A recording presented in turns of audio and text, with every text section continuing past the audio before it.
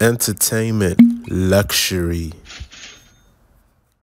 Paul Ryan Francis Henriques was born in Kingston, Jamaica, on January 9, 1973. Paul, who grew up in a family of passionate swimmers, switched direction and made a significant impact on the reggae, hip-hop, and dancehall scene. One of today's most well-known and well-liked mainstream performers is Paul. Paul is now a global celebrity 30 years after his mother supported his interest in music by purchasing him a $30 keyboard. His most successful hits are Temperature, Got to Luv U, We Be Burnin, Get Busy, and Gimme the Light. These tunes have earned him an MOBO Award, an American Music Award, and 2 Grammy Awards for Best Reggae Album. Today we'll be taking a look at the top 8 luxury buys of Paul. Before we start, don't forget to poke that like button and subscribe. Number 1, Nissan Armada. The Nissan Armada offers the luxury capability and an above-average towing capacity at a cost significantly lower than full-size SUVs from Chevrolet, Ford, and Toyota that are similarly equipped. With its wide, high-grille massive front bumper and high beltline over slab-like sides, the Armada has an intimidating appearance. The Armada has a 5.6-liter V8 engine with 390 horsepower and a 7-speed automated transmission. The Armada accelerates rapidly whether you're leaving at a stoplight or passing cars on the highway,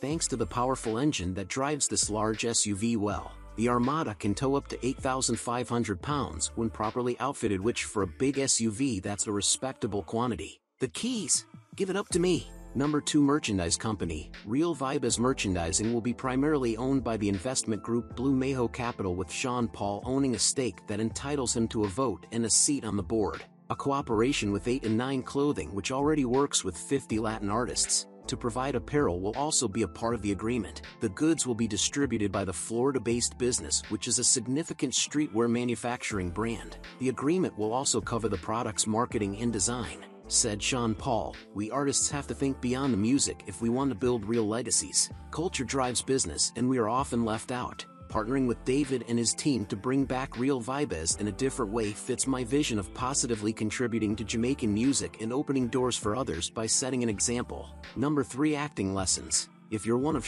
Paul's admirers with a good memory, you might remember seeing him in the movie Belly. In contrast to his impending superstardom, the dancehall musician was still a young upstart at the moment. In fact, the appearance was heavily influenced by the movie's star DMX, and in a recent interview with Hip Hop DX, Paul recalled the events that led up to the chance. He remembered being stuck in the studio and missing an event only to learn that DMX ended up going.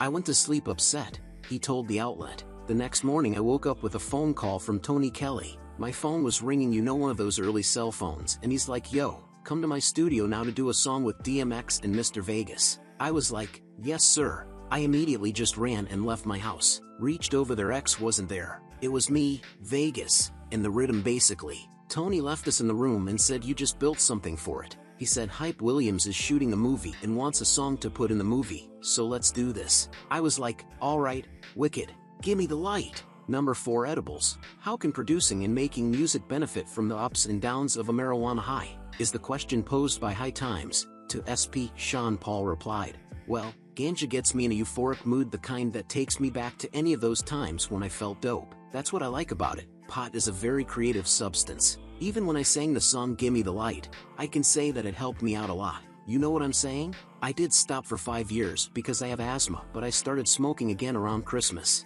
For 5 months, after the pandemic hit, I stopped smoking. I was paranoid for 5 months like you, not me. There are times when I smoke and other times when I'll only take edibles. But yeah, the point is I'm a ganja person. Every day we be burning, not concerning what nobody wanna say." Number 5, Gardening Tools/Supplies. Paul disclosed around this time last year that he, like many others, had taken up gardening as a new hobby while in lockdown. The hitmaker 50 acknowledged having quite the green thumb and even released his own Scotch bonnet pepper sauce called Scorcha, after his album title. In an interview with The Sun, he provided the following information regarding his new business. "I do gardening. I've got a little patch ready in my garden and I planted eggplants, tomatoes, lettuce, pak choi, and also sweet peppers and Scotch bonnet peppers." Number 6, Paul Foundation. SeanPaul donates iPads and data to schools during COVID-19 through his foundation. When 100 Samsung Tab tablets from the SeanPaul Foundation in collaboration with the Flow Foundation were given to students from at least 14 schools in 3 counties of Jamaica, they were in amazement. The tablets are preloaded with 25 gigabytes of data and a Flow SIM, making them immediately usable. Over 90 people in need received gifts from the foundation, which began working at the Red Hills Primary School in Jamaica. The local parents are appreciative of the collaboration's ability to help those in need. Number 7. Fashion style. SeanPaul's style is distinctive and spans almost 2 decades, just like his music career. He adheres to the same approach when it comes to his style. SeanPaul said, "I try to wear things that intuitively feel right when I put them on. My style shifts constantly based on how I'm feeling and the music I'm producing at the time." The international superstar discusses bell-bottom pants. "I like Dolce & Gabbana dress shirts because I love how the collars look. Louis Vuitton belts fit me perfectly. And I like mainly sneaker-type shoes, especially Giuseppe, Zanotti, and Bassemi, but sometimes it's Nike and Jordan. I support designers when their stuff looks different and catches my eye. I like most of the G-Star line because it blends militant with urban, and that tends to be my main style. Sometimes I get designers sending me stuff to wear in videos and photo shoots, and that's how I become aware of them.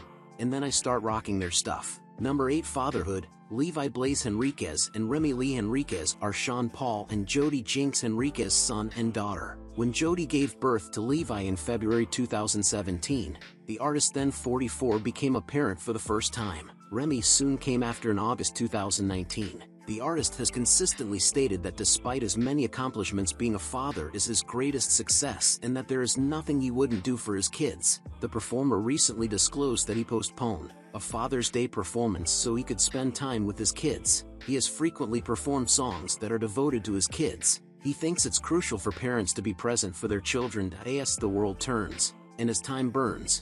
Girl, you know I'm gonna be there. This is the end of Top 8 Luxury by SeanPaul. Make sure to tap the like button and subscribe to see our next list. Bye for now.